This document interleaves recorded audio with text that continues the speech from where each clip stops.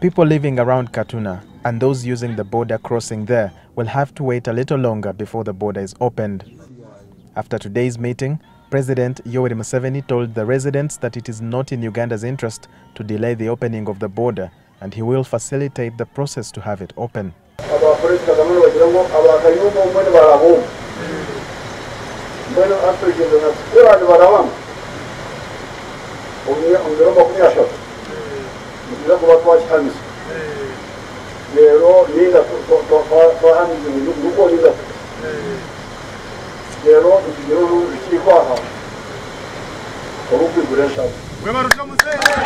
Museveni says he ordered the release of all Rwandan detainees apart from those with capital offences.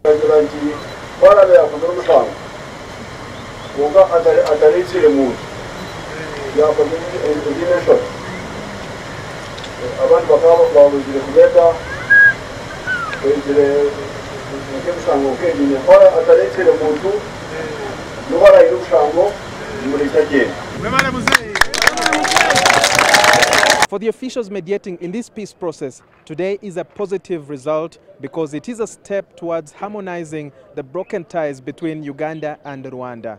But for the locals here, it is a disappointment because they will still not be able to access either side of the border. We don't have anything to do. We shall be patient as we have been and wait for the last resolution.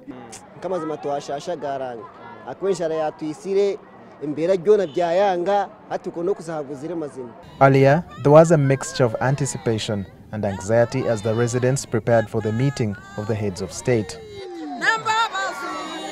Walter Mwesije, NTV.